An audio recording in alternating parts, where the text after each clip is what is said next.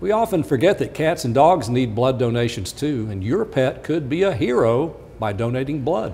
When pets face emergencies, just like humans, they need blood to stay healthy, Leah Bowling explains.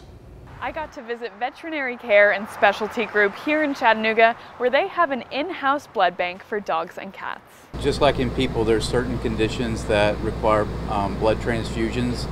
It's a critical need, and when they need blood products, there is no substitute for those. Dr. Pullen says there is a nationwide blood shortage, so donations collected here could be used locally or many states away. The process in dogs is very similar to you think about in people, as far as they're awake, they're not having to receive any medications. We try to make it a very stress-free environment. In cats, we do typically give a mild amount of sedation just so that they're not stressed. He says these donations are truly life-saving. There is no way to synthesize blood products, so just like in people, we have to have those components when necessary.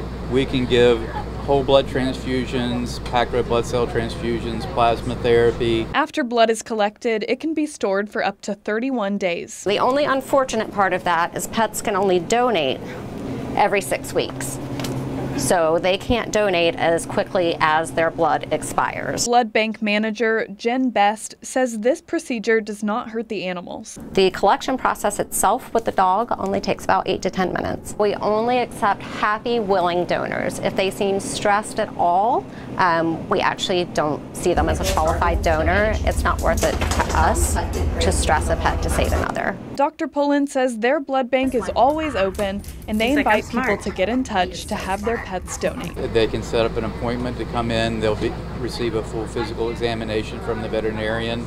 There's certain blood tests that we'll perform to make sure that they are suitable donors, screened for infectious diseases and things, and then can set up an appointment for the actual donation based on all of those results.